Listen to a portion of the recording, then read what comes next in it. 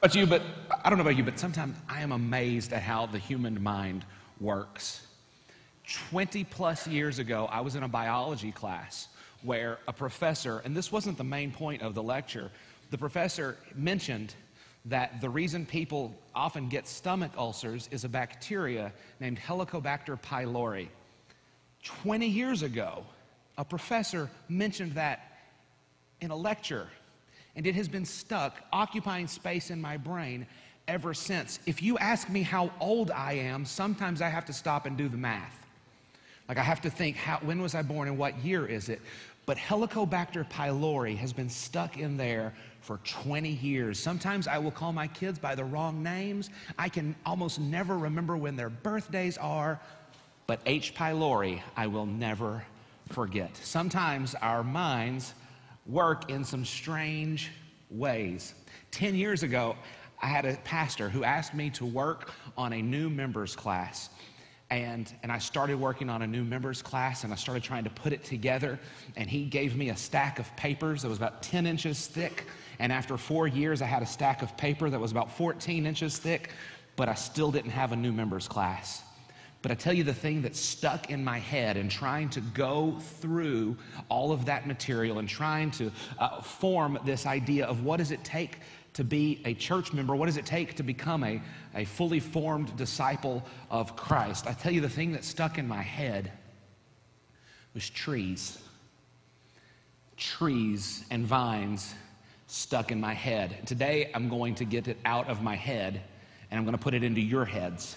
And I hope that 20 years from now, it'll still be there, bouncing around with Helicobacter pylori and your telephone number of your best friend from when you were growing up, and those other things, that it's just stuck in there, that it's in there, and that it not only is in your mind, but that it's bearing fruit in your life. This morning, we're going to start a sermon series. It's called TBD, which is the abbreviation for To Be Determined, which is, in part, it's called that because we could not come up with a title. Yeah, and some of our ideas were really bad. Maybe later on, I'll let Rusty share some of those with you, because, yeah, the funniest ones were his. But,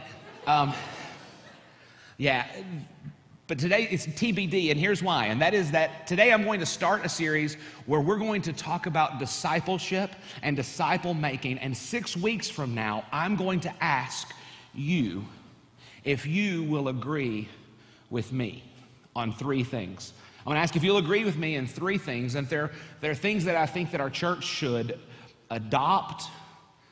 There are 3 sort of changes or clarifications that I'd like for our church to make, and in particular, here they are. I'll tell you ahead of time. I don't want to surprise anybody. Now, these are things that aren't the sort of thing where this committee needs to vote on it, and then it's sent to this committee and this committee. These are some things that the church staff and I have talked about.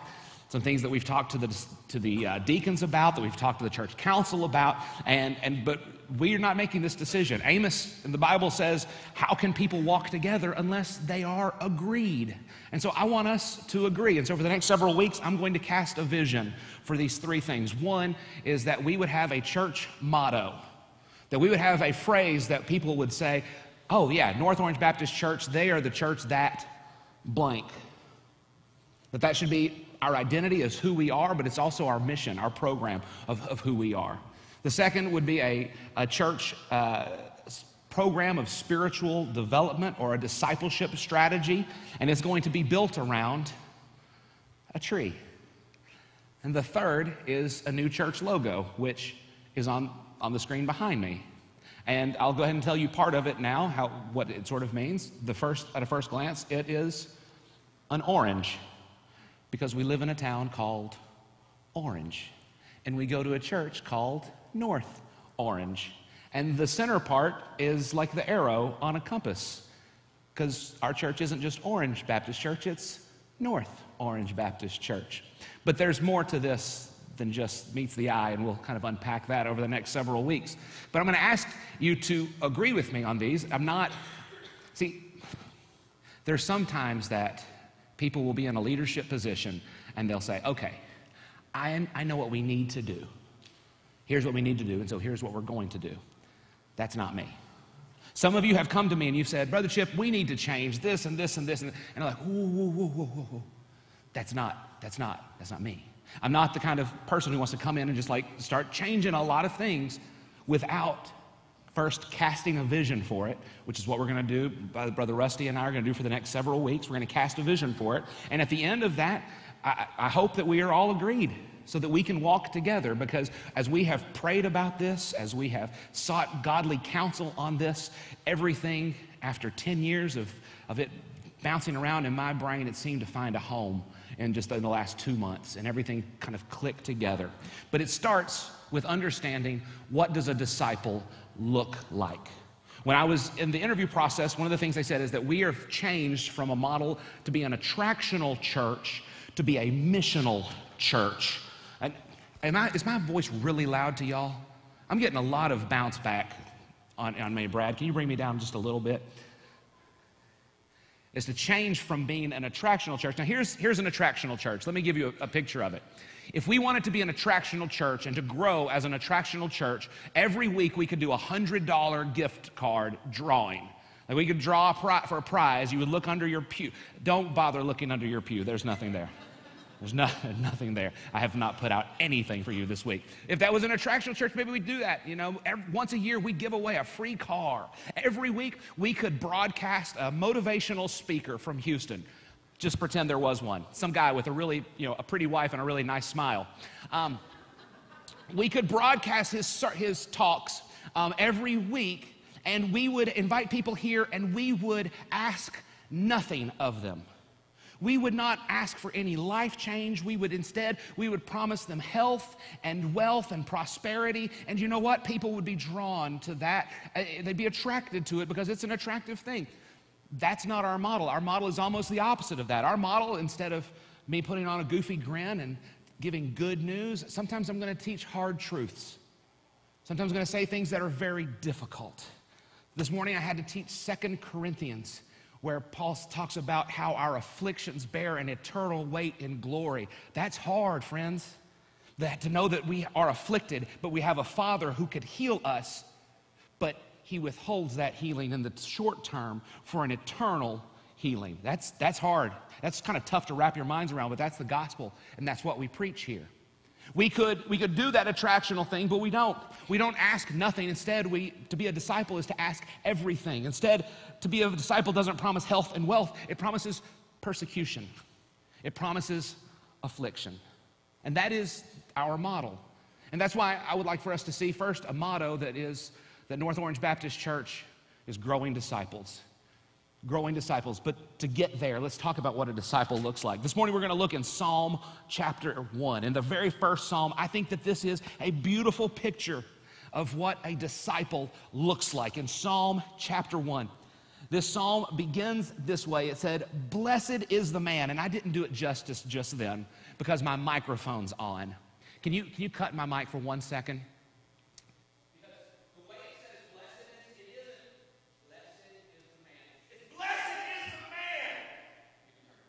Right, it carries that sort of excitement. Here's how I try to think of it. Have you ever known a secret or a surprise? Like maybe you knew your brother was about to ask his girlfriend to marry him, and you see her and you see him. And you're just bursting, like you want to say something, and she says something funny like, "Oh man, things sure are changing." You're like, "Oh, you don't know. Like it's so." That's what the psalmist is saying. He's saying, you think you're blessed. Oh, you don't know. You don't understand the supreme happiness that is yours. This isn't just a little blessing. It is a massive blessing of righteousness. He says, "Blessed is the man who walks not in the counsel of the wicked, nor stands in the way of sinners, nor sits in the seat of scoffers." That's a progression there. It's a progression there. It goes from walking to standing to sitting. It goes from the wicked to the sinner to the scoffer. It's a progression. I don't know if you've ever thought about this, but there are certain conversations that you can't have while walking. Right? Like there are certain conversations you can't have while walking where you're like, "Oh, how are you today?" "Good." "That's fine. Nice. All right, see you later." Right? You wouldn't be like, "Your test results came back. Yeah, you're going to need a new liver." Right? That's not a conversation you have while walking. So this idea of walking, it's a progression in saying that this is a small connection. This is a small connection. It's saying not to walk according to the counsel of the wicked. Now, the wicked in Scripture, it means ungodly. Like we use wicked as being like a really awful thing. But in the Old Testament way of understanding, to be wicked means that you're ungodly. To be wicked means that's me and you before Jesus. Before Jesus, you and I were wicked. We were wicked. We did not know God. And so it says, do not walk in the counsel of the wicked. Now, it doesn't mean that you can't have relationships with people who are ungodly. It doesn't mean that you can't even walk with people who are ungodly. You don't walk the way they want to walk. They walk the way you want to walk. You don't let them set the terms of your relationship. You set the terms. You say, if you and I are going to walk together, I'm not going to agree to your ungodliness. You're going to agree with my godliness. You're going to agree with my way of walking. And then it progresses to say, don't stand in the counsel so don't stand in the way of sinners. To be sinner isn't just to be ungodly. That's to be like in defiance of God. That you know God's will, but you reject it for yourself. It says, don't stop and have conversation with those people. Don't let those people pour into your lives, those people who are living in rejection of God's will. And then the last one is don't sit in the seat of scoffers, which is a beautiful alliteration. Sit in the seat of scoffers, right? Don't sit in the seat of scoffers. Don't sit down at the table with a scoffer, because to be a scoffer isn't just to be ungodly. It isn't just to reject God's will for your life. It is to criticize. It is to belittle. It is to talk down everything about the Lord. You know people like that? Yeah. We know people like that. And you don't want to let those people be a primary influence in your life.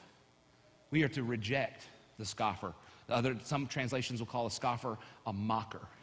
We reject those people. We don't live with those people. That is not the will of God for us.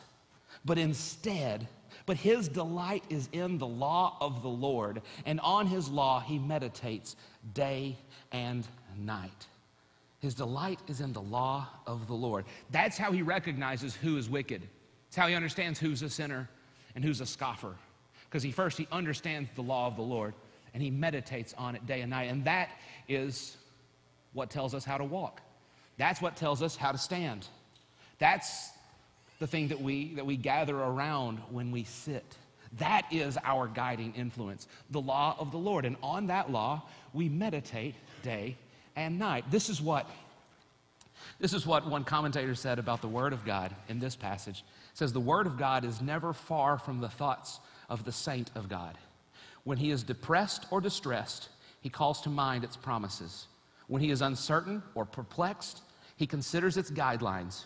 When his sins loom before him like evil specters, he ponders its glorious proclamation of the love of God in and through Jesus Christ. He finds the Word of God has a joy for every sorrow and a truth for every situation. This is the picture of a disciple. This is what it looks like to be a disciple, one who meditates on the law of the Lord night and day. Question: where do you meditate on the law of the Lord? I don't know if you are on social media. I know that on Facebook and Instagram, this became a thing a few years ago where, and I don't mean to pick on ladies, but it seems like it's mostly ladies, that they will post this picture where it's like, here's my Bible and my highlighter and my coffee. You know the ones? Some of you are guilty of this, yeah. And it's like, reading my scripture today, right?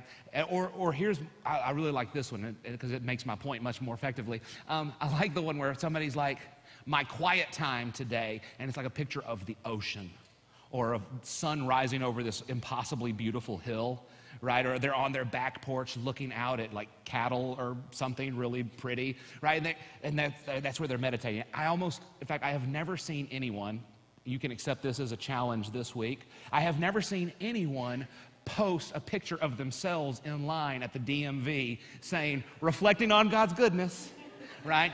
Never.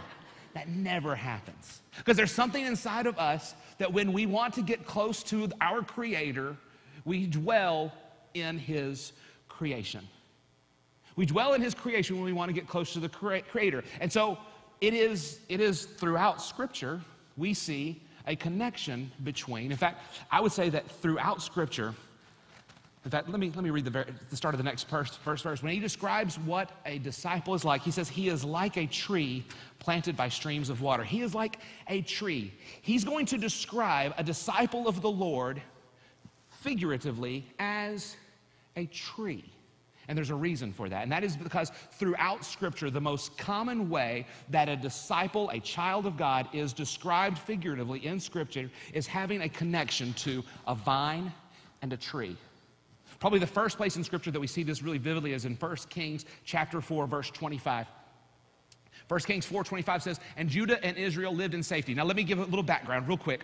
In this passage, it is describing the height of Solomon's kingdom. It talks about all of the area that he influenced, the different kingdoms that sort of bowed to Solomon's influence. It talked about how wealthy he was, how many heads of different types of cows were slaughtered each day just to feed his palace, right? It talks about the height and depth and breadth of his kingdom, but the pinnacle of it, as it's describing the most significant part of Solomon's kingdom, it's this, verse 25, they lived in safety from Dan even to Beersheba, every man under his vine and under his fig tree, all the days of Solomon. It's saying, listen, if you want to see the beauty and the majesty of Solomon's reign, it is this, that people were connected to the Father under a vine and under a fig tree. And that same imagery is used again and again. That's not the first place we get a picture of that image, no. The very first place is at the very beginning. When we look at the story of Adam and Eve, as God walked with Adam in the dews of the morning, as he walked with Adam, where was he walking? He was walking through the trees. He was walking through in the shade of the trees of the Garden of Eden. God was spending time with Adam. He meditated on God's word with God in the shade of trees. We see it again in the prophets.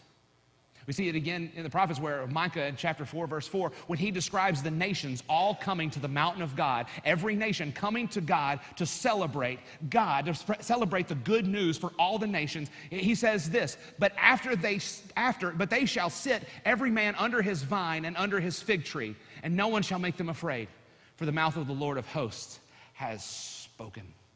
That there will be a connection to the Father in that time, not a time that Micah lived through, but in a time that Micah prophesied. This is in the age of the church. This is in the age of Christ. This is in the age to come, that there will be peace like never before. And they will understand that peace because they will be in the shade of a fig tree and of a vine.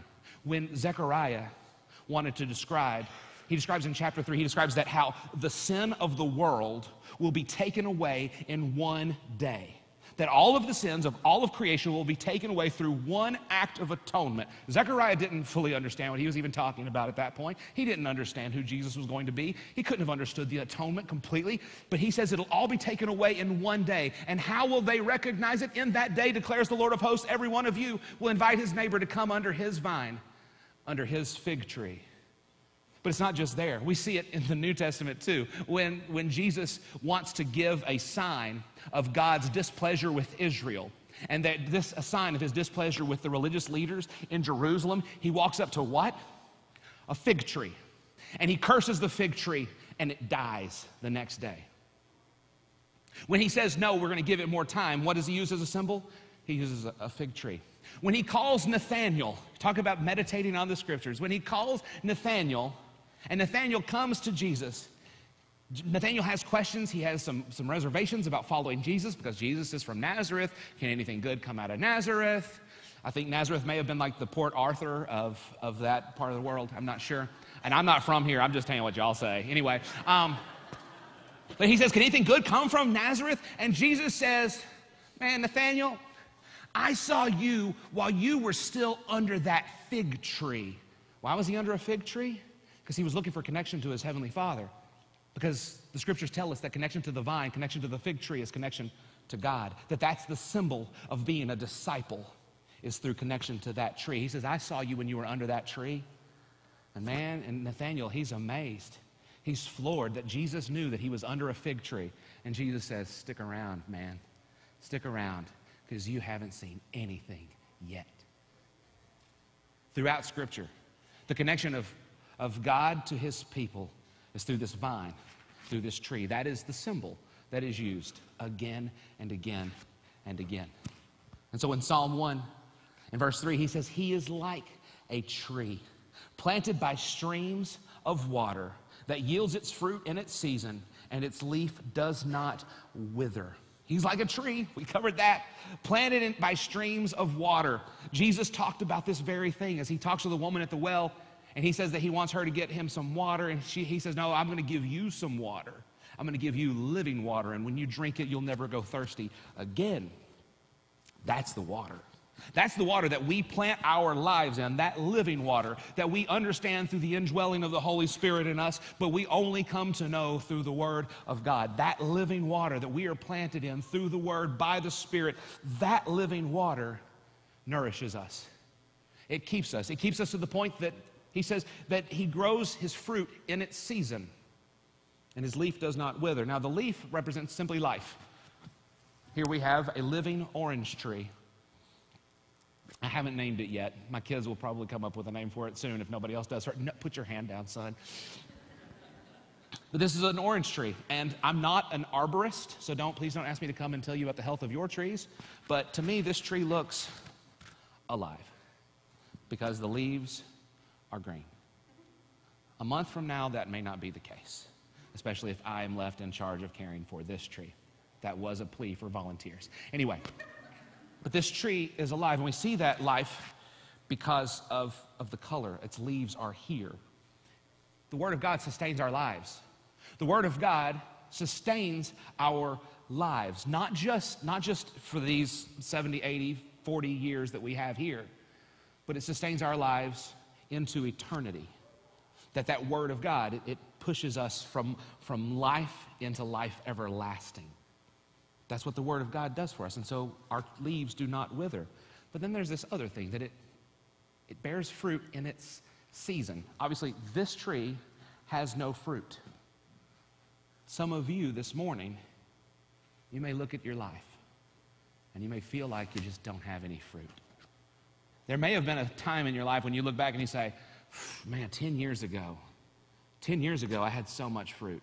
I was patient, and I was kind, and I was loving, and I was doing this ministry and that ministry, and I led this person to the Lord, and all of these things were great. But you look at your life now, and you say, well, I don't see any fruit.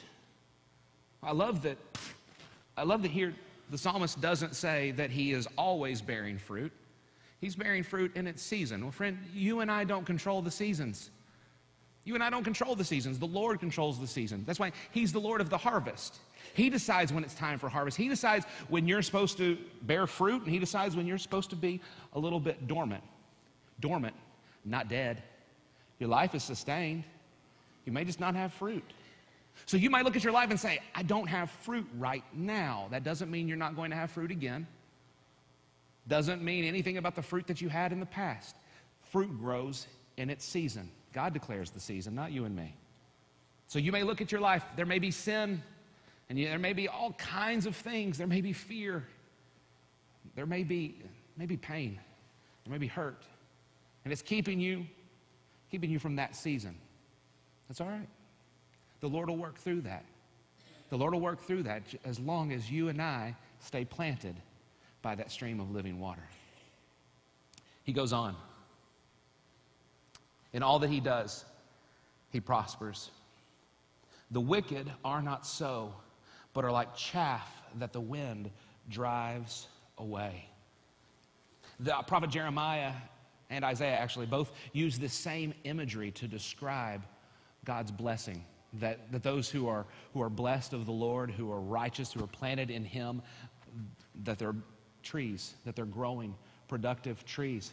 And Jeremiah, he describes people who are not rooted in the Lord, those who are opposed to the Lord. He describes them as trees that are planted, or shrubs planted in the desert, that they produce no fruit and that they are withering. That's the other side of this picture. The picture of a life planted in the Word, the picture of a life planted in the Lord is growth, it's health, it's a tree. The picture of a life not planted in the Lord is withering. It is being disconnected from the vine and the fig tree. That story of Adam and Eve, unfortunately, it doesn't end with Adam walking with the Lord in the shade of the trees. No, he's cursed. His sin creates separation between him and God. And what is the curse that falls on Adam and Eve? Not just pain in childbearing, not just hard labor in making food from the ground. They are separated from the tree of life. The Lord wanted to separate him from that tree so badly that he placed an angel at the entrance to the garden so that Adam could not go back to it. He had a life lived in the shade of the tree, dwelling in the presence of God, and his curse is to be removed from it. When Jonah is having his pity party up on the hill, oh, poor me, I had to go deliver this message. I'm the most successful prophet in history, poor me. As he's up there feeling sorry for himself, and God grows that vine over his head, and he starts to feel a little bit better about himself, what does the Lord do? He takes it away. Why? He takes it away because he says, that vine is a symbol of my favor. That vine is a symbol of my blessing, and you don't get it, Jonah. You think you're going to go and you're going to take my message, which is good. You're going to take my good message. You're going to take the gospel to these people, and you're going to hate them. You're going to have hatred in your heart to them. You're going to sit there in your sin and your racism and your hatred for my people, for my children, and you think I'm going to let you dwell in the shade of my vine? Think again, brother. That's not about to happen. And so the vine's taken away from him. And the fig tree is cursed. See, that's life separated from the Father. That same imagery. And that's, as we unveil our strategy for discipleship training and discipleship growth, we're using a tree for that very reason. And that is that if we are connected to the Father, that we'll be like this tree, that we'll grow, that we'll develop, we'll bloom, we'll fruit in season. Verse 5, he says, therefore the wicked will not stand in judgment, nor sinners in the congregation of the righteous. He's saying here that those who choose to live a life apart from God, who choose to live this life apart from God, that they will not find a place in his people when the judgment comes. That they will not find a life in eternity with him if they have not chosen to live this temporary life with him. And then in verse 6, for the Lord knows the way of the righteous, but the way of the wicked will perish. The Lord knows that way.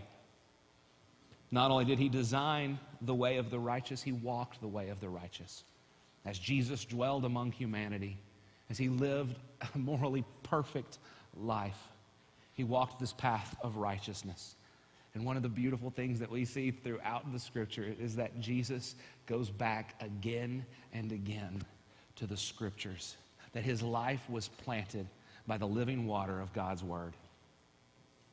Even Jesus needed that connection. Now, there are a lot of spiritual disciplines. There are a lot of different ways that people express the ways that God is forming them and shaping them, but the one that I see consistently again and again among every disciple is a connection to the word of God. Revelation 22, I think maybe is the culmination of this. The culmination of this idea of the tree. Revelation 22, verses 1 through 5 says, then the angel showed me the river of the water of life, bright as crystal, flowing from the throne of God and of the Lamb. Through the middle of the street of the city, also on either side of the river, the tree of life, with its 12 kinds of fruit, yielding each fruit each month. The leaves of the tree were for the healing of the nations. No longer will there be anything accursed, but the throne of God and of the Lamb will be on it, and his servants will worship him. They will see his face, and his name will be on their foreheads, and night will be no more. They will need no light of lamp or sun, for the Lord will be their light, and they will reign forever and ever. Amen. Amen. See, this is it. This is the picture of the future that awaits those who have planted their lives by that living water. Graduates, I don't know your future plans, but do this for me. Plan on staying connected to this word. If you're not already, get connected to the Word. Spend time with it daily. Spend time dwelling on its words, on its precepts. Let it be the thing that directs your path.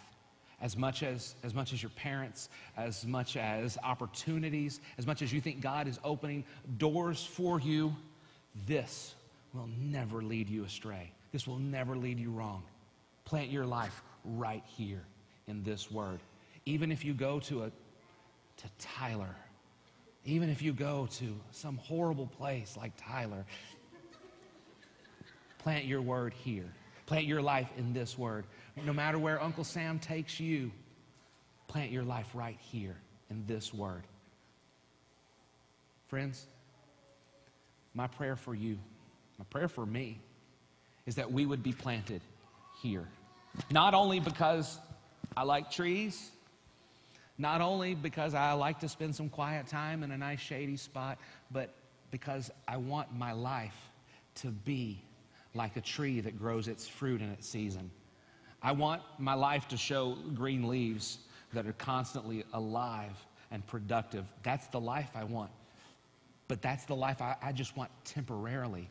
The life I want ultimately is a life where there is no night, is a life where I don't need the sun or the light because the Lord will be a light to me. That's the life that I want. And the way that I get there is by being connected to the Word, by the power of the Spirit, thanks to the sacrifice of Jesus.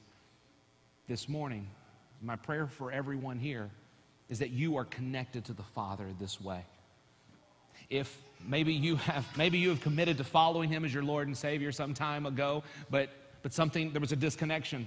Maybe there was a disconnection. Maybe the seed took root in your life, but something happened. It's not too late for you to get connected here. I pray that you will. Maybe you have never asked Jesus to be your Lord and Savior. Maybe you've never taken the step to plant your life the way that God wants you to. And if that's the case, my prayer is that His Spirit would move in your heart today, and that today you could begin a relationship with your Heavenly Father. Let's pray together. Our most gracious Redeemer, we thank you for today, and I thank you for your Word. I thank you for the planting that you have done. I thank you for all of the work that you have done in Orange, Texas, in the building and establishment of this church, and in the building of these believers. Lord, my prayer is that you would help us to continue to be planted and rooted in your Word.